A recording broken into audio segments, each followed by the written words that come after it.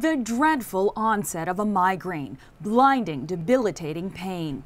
Since the FDA approved Botox as a treatment for chronic migraines in 2010, many patients have given it a shot.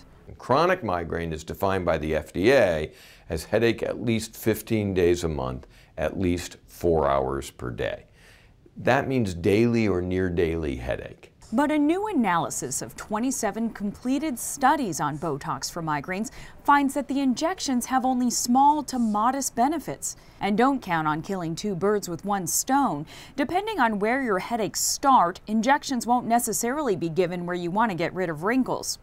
Other options for treating and preventing migraines are listed in a set of new guidelines published in the journal Neurology, including a variety of prescription and over-the-counter drugs and herbal supplements.